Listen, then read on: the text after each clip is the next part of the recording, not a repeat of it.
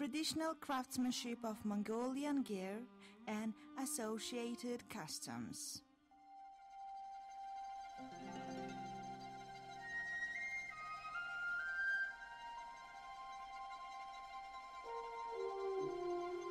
Human beings have created a variety of shelter during the histories and development states while incorporating their lifestyles and traditional culture, be it settled or nomadic. Mongols, while practicing pastoral nomadism for millennia across Asia, have created the exquisite shelter called ger, the foundation of the nomadic lifestyle and culture. Creating and developing the system for traditional craftsmanship of the Mongol ger have ensured the suitable existence of nomadic culture up to date in the modern world. The Mongolian ger create as a micro-thermally efficient space and effective lighting and air conditioning. The dome-shaped round ger stands on the ground surface with few leg points of its wall sections, aerodynamic shape resilient to strong winds, durable, easy and quick to assemble and disassemble, light and portable to move and transport elsewhere. Ger is comfortable dwelling shelter which is environmentally friendly, healthy and made of renewable natural materials such as wood, wool and cotton. The ger has the least environmental footprints and the waste from using ger is non-biodegradable and neutralized easily to the nature, easily to ensure perfect harmony with the nature. With these values, the ger is a unique eco-shelter compared to other shelters. The Mongolian ger is called tonat ger or roof-topped ger, hanat ger or walled ger, and felt ger, with emphasizing the particular components involved. Moreover, the Mongolian ger has various types with a wide range of different designs. The ger is spread across Central Asia as well as in some Middle Eastern countries, yet the basic structure and designs are kept intact to indicate the endless flexibility of Mongolian ger clearly. Mongolian people consider the Mongolian ger is designed based on the universe model and does incorporate a variety of symbolic meanings representing astrology, astronomy, time and directions, and matter elements. Ger canvas can be made with different designs from simple to heavily decorated with colors and patterns. Among them, this documentary film will introduce the traditional craftsmanship of common type of the Mongolian ger, widely used nowadays in Mongolia, a so-called standard ger with the simple designs, horlton, columned roof poles, along with related customs and symbolic meanings.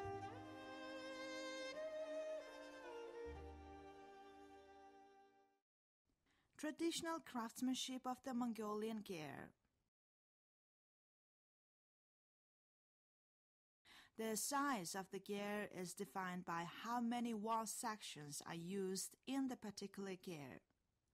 For example, a ger may have 3 to 20 wall sections, and one wall section normally has 12 to 16 head crosses. Ger structure. Mongol ger consists of wooden structure, canvas and ropes with interior furnishing and the hearth in the center of the ger inside. Wooden structure. The wooden structure consists of rooftop, poles, walls, center posts and a door. Craftsmanship of wooden structure. Making walls and poles.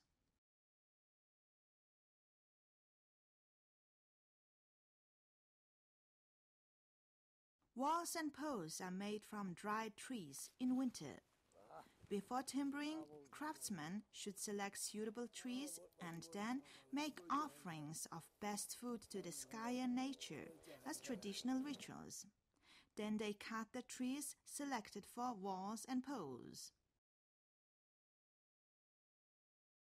Нэг алд, нэг үзүүлцэх. Яг ингээ дөрөв хамтаа өнний хэмжээ. After cutting trees, the craftsmen prepare logs suitable for walls and poles with right length and width.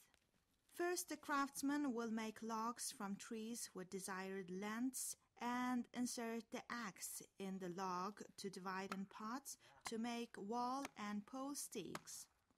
Then, with replacing the axe, wooden pegs are used to further divide the log at the top and the side of the log.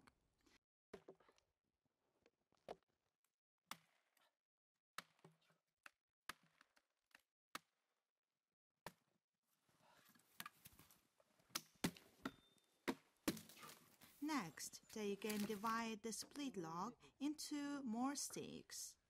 In this way, they make thin poles with the right size to craft wall or roof poles.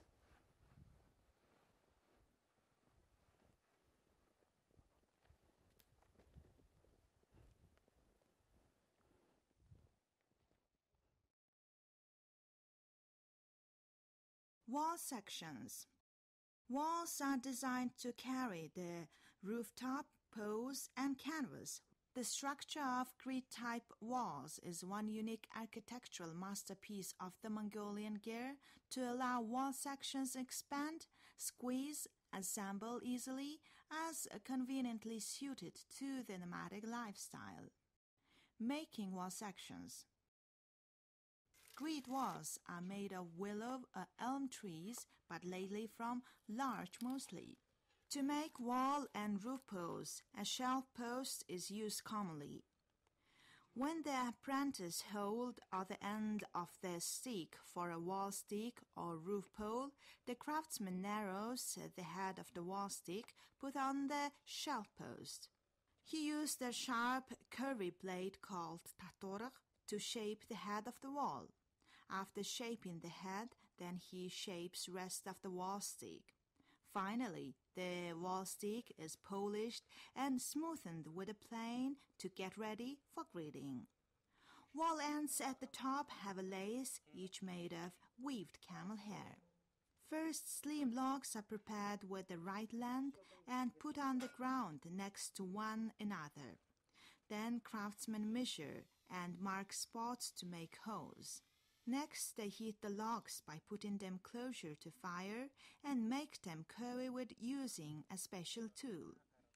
Now holes are made on spots of the curved logs. After that, craftsmen make a grid with logs by attaching lace through the holes. To do so, they put logs in parallel in one direction first and then put other logs crossing them over.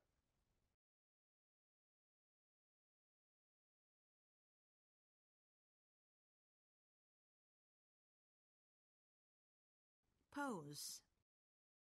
Poles connect the rooftop and wall sections and carry the felt and cotton canvas.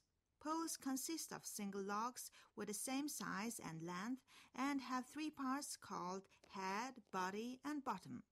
Each pole has a cylinder shape with a narrower rectangular head. Making poles. When the apprentice holds the end of the stick for a un, the craftsman narrows the head of the wall stick put on the shelf post. He used a sharp curvy blade called tatorg to shape the rectangular head of the pole.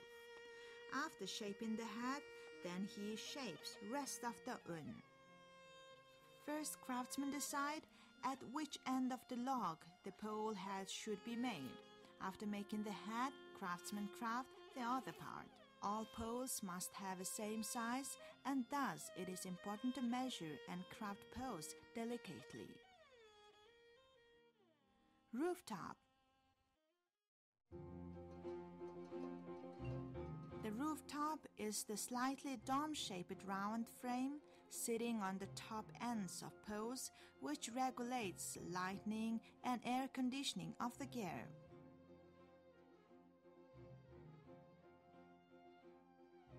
The rooftop has several types, including saralchin, sarhingan, huzovchin, horol, orjum, and etc.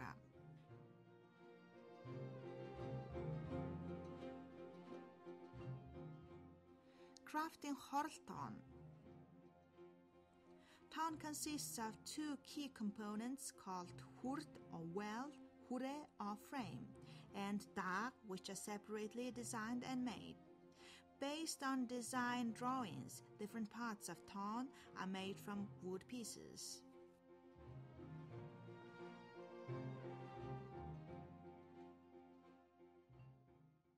Making ton frame. It is convenient to make a compound ton from dry piner trees. To make a single piece of the ton frame, first you should put a design cut on wooden board and then saw it along the cut line.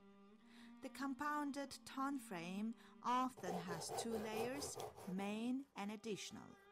The main frame has holes to hold rectangular-headed roof posts, while additional frame. When cutting frame pieces, it is important to also accommodate joints and connections. A craftsman shave and polish frame pieces before gluing and assembling all pieces to make the frame ready. After that, the frame should be compressed together by using a special tool and put aside to allow glues dry. Next, the basic frame will be ready, yet needs more polishing and shaving. Then, when the additional frame is glued and attached to the main frame, it is important that joints of two frames should be covered with one another. Additional reinforcements are made from wooden pegs which joins two frames together. To install wooden pegs, first a few holes should be made vertically on the two-layered frame to make the frame ready. The ton frame is polished and shaved once again with a special plane. Then the craftsman makes holes on the outside of the frame which hold the rectangular head of poles. First, he needs to measure and draw rectangular holes depending on the number of poles, and then make holes which also should accommodate the slope angle of poles by using wood chisel. Next, 8 rectangular holes are be made inside the frame ring. These holes join poles connecting the frame and the inner ring of the ton. After making these poles called dag, the ton frame is ready. Crafting ton well. The inner small ring of the ton is called well. First, 4 pieces of the ring frame are made putting cuts on wood boards. Then the inner crosses are made. All the parts are glued and assembled by their pins and sockets. Crafting ton dag. There are usually 8 dag posts connecting outer and inner ring frames of ton. It is also possible to have more dag in the backside of the ton. The main function of dags is to carry weight of urch, a rooftop cover made of felt canvas. Dag posts are made from suitable wooden boards by using cuts and curvy hand saw. Then dags should be shaved and polished nicely while ensuring 2 ends to be jointed. Assembling ton. To assemble ton components, inner and outer ring frames and dag posts, first craftsmen put 2 wood posts on the frame in parallel. Then they put the inner frame well in the center of the frame on the 2 parallel posts. After that, they attach dag posts to both inner and outer frames glued. The compounded ton is ready before polishing and shaving one last time. Door. The door of the gear is a wooden structure consisting of both door frame and door serving as the entrance and exit of the gear. It also connects circular-shaped wall sections at the front of the gear. In ancient times, the Ger dwellers used animal skins and felt curtain as a door until they invented a wooden door used in modern days. The door step is called bosok, and the upper horizontal part of the door frame is called totok. Mongolians respect them both. Crafting the door. The door frame has a difference of consisting 4 or 6 parts. Sometimes the two sides frame parts are made of 2 boards each, which called a 6-part door frame, while sides are made of 1 board each in the case of a 4-part door frame. First, the door frame is made of bosok, totok, and 2 side parts called goi. Then the craftsman used cuts to make parts of the door to saw and shave each section with relevant pins and sockets. To assemble the door, its frames and panels are glued and attached with one another by their jointing sections on the inside part. Then the door frame and door are attached with hinges. The totok, the upper section of the door frame, must have holes to hold the roof posts. Center posts or bagan. There are 2 center posts to carry the rooftop, torn firmly and evenly. Post heads are a bit of curvy and T-shaped to be attached to the circular tom. A post consists of post head, body, and wings. The heat of the post should be defined with the golden ratio to the door heat.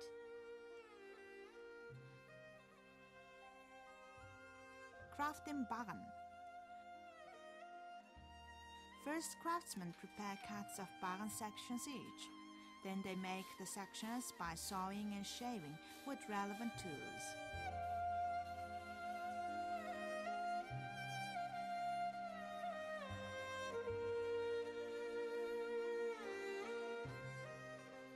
Bagan heads have concave sockets for gluing and jointing the body. Then, 2 wings should be attached to both its head and body with relevant concave or convex jointing sections. Center posts get ready. Painting and patterning ton, roof posts, door, and bagan. Before painting, the ready-made rooftop, roof posts, and center posts should be polished well with sandpaper. First, the base color paints is painted and dried well before the primary color paints painted consistently. In case these components are patterned with different colors, pattern designs are prepared on paper and made holes along pattern lines with a sharp awl. Then the pattern design and drawings is put on the gear component. Using powder wrapped in cotton fabric, the patterns are transcribed on the component. After that, patterns are painted with a suitable color and the patterns are highlighted with darker and lighter colors to contrast the main surface color. Finally, the boundaries can be clarified with white color once more. All patterns and colors signify Mongolian artistic and cultural meanings and express manifestations of fine arts and features. In Mongolia, oyungiring or melodic baroque patterned decoration of gear is popular and becoming more common. Уян гэсэн үгийг эхлээ тайлбарлах хэрэгтэй болох байж магадгүй. Уян гэдэг үг бол ер нь уянгалах, дуулах, шуранхайлах гэдэг шиг дуу хууртай адилхан хээний өнгө зохис чанар тэр гой ганганы гэлтгсэн гайхамшигт зохирол тэгээхээ угалзны дагнаасны талаар урдчуудын авиас билег тэр газраас их тодорч тэгээд уян гэдэг хийцийн нэрийг олсон. Газар зүүнийг сонин ажиглалт бол уянгийг тойроод Учиртын артел Батүл зэм модны үйлдвэр гэх мэтэл ингээд тойроод явж байгаа хэдэн сумууд нь гэрийн модны дээд зэргийн суулбар үнэтэй уян ирээлж болдог ийм гэрийн мод үйлдвэрлэдэг. There are traditions to partly and fully carve the gear components, and coloring is optional. Canvas.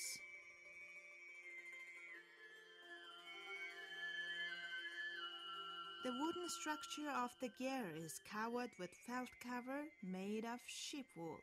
Gear canvas consists of felt roof cover, felt wall sheet, waterproof canvas, white ochre, and inner canvas. Traditional felt making. Gear felt cover is made of sheep wool. First, wool is cleaned by fluffing with thin sticks. Felt making is usually collective work by a neighboring community. To start felt making, the mother felt remained from the last felt making of the last year is rolled out on the ground to be used as a base for the new felt. Then the cleaned new wool shall be lined on the old felt and soaked with water in small drops. Both the old felt base and new wool shall be folded and rolled up tightly round a pole. Making canvas. Gear felt cover consists of felt roof, felt wall sheet, and rooftop cover. Making felt roof cover. Felt roof cover, called devr, is put over roof poles. To make felt roof cover, first felts are rolled out on the ground and the pegs hammered on the middle of one end of the felt, as marking the center of the rooftop ton. Then a length of the ton radius is missed from the peg and cut out the half circle from the felt. After that, from the circular end of the felt, a length of roof poles is measured to different directions, and a big circle is drawn to mark the lower end of the felt roof cover. Based on design cuts, felt roof cover will be cut out from the felt. Then felt parts are attached by sewing with camel wool yarns. Edges of the felt roof cover should be sewn in order to keep the shape intact. This way, the felt roof cover is ready now. Making felt wall sheet. Whole wall sections are covered with felt wall sheet called torak. Felt wall sheet is made several sheets of felt and attached with one another by sewing with camel wool yarns. The tailor will cut out 3 to 4 small triangles from one side of the wall felt sheet, and then she sews the open cut ends together, which will create shoulder to put on the joint of roof posts and wall sections. Finally, border lines of the felt sheets should be sewn firmly to avoid loosening. Making felt rooftop cover. Felt rooftop cover, called urch, is the square-shaped felt cover put over the rooftop in the case of rain, snow, and wind. Urch must have a square shape, and the size should fit right and sufficient to cover the upper end of the roof felt cover devr. Urch is lined with cotton wrapped to each side and long ropes attached on 4-pointed ends. Making white canvas. There are 2 layers of white canvas, outer and inner canvas, on both sides of felt cover. Canvas protect felt cover and also make gear look more exquisite. On the green field, the snow-white gear with bright red rooftop looks very original and creates a spectacular manifestation of nature and architectural combinations representing nomadic lifestyles of Mongolia. When making white canvas, tailors fold the roll of white cotton fabric with the length of roof posts several times. Mongolians tie gear components with weaved animal hair rope bands and leather ropes together. For example, gear belts, ropes attached to canvas and rooftop, wall belts, and laces rooftop cover robes. These robe bands are made of weaved horse, camel, of yak hair, as well as animal hides. Ropes are made through hand weaving. First using cartridge, a single yarn is made, and then 2 yarns are weaved by hand together. Several ropes attached together, hand sewing, to make wide belts are used to tie around the gear. Also, ropes are attached to certain components, while canvas edges are also straightened firmly by attaching ropes by hand sewing.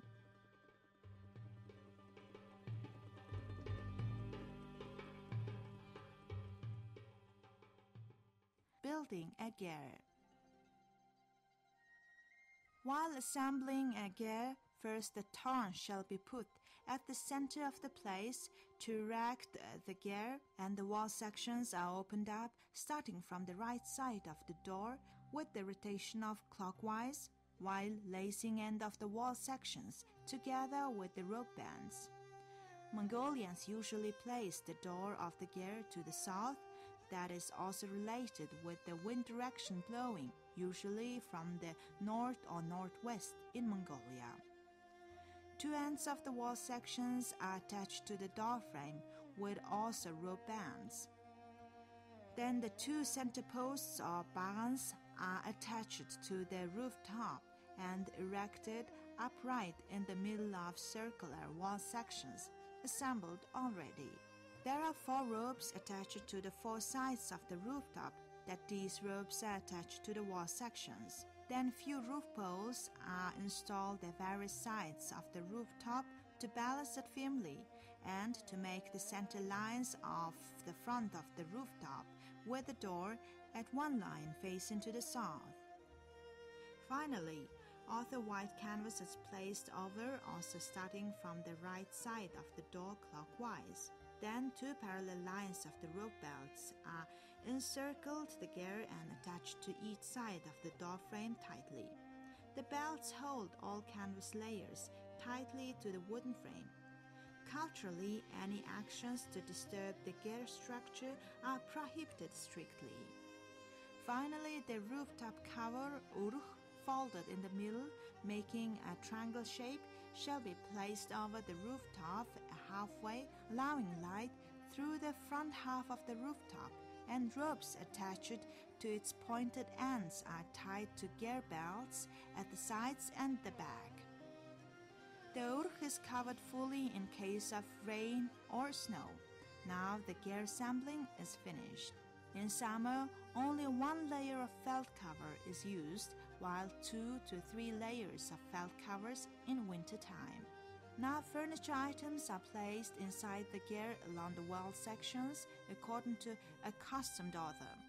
The floor base of the gear is divided in 2 parts, including altar, right and left sides, heart center, and entrance, used each for specific purposes.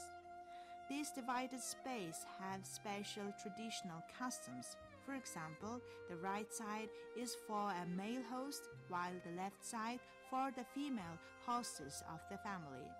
This also represents balanced equality and happiness of the married couple.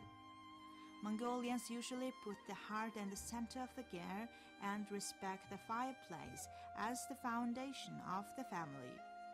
Interior furnishings are crafted as suitable to nomadic lifestyle, as durable, portable, and easy to assemble and disassemble as a result of craftsmanship designing and usage in hundreds of years. After building and furnishing the gear, the hostess makes the new tea and offerings to people who helped build the gear. In case of a brand new gear, a celebration feast is held to bless the new gear.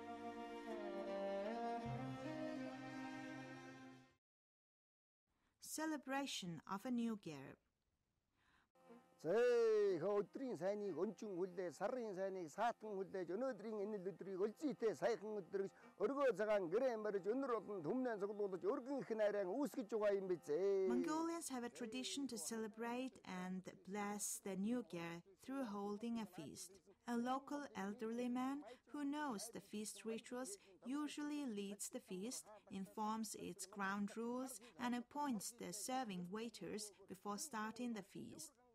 The local artist phrases the new gear with poetic phrase songs describing the gear structure and craftsmanship qualities and wishes happiness to people who helped build the gear and guests too. Moreover, local artists sing long songs with horse-headed fiddle and other musical instruments, and feast guests sing them together and enjoy their time together.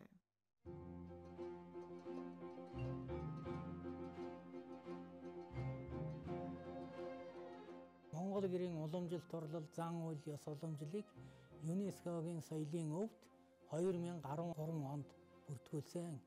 Ингээд монголчуудын бүтээсэн гайхамшигтай өв хүндрэлтний өвийн санд орж монголчууд бид хүндрэлтний өмнө энэ сайхан гайхамшигтай өвөн өвлөн хадгалах эрхэм нандин үүргэн авч үлдсэн билээ. In modern days, the Mongol gear conserves its values by striving with environmentally friendly qualities through centuries and migrates along development dynamics.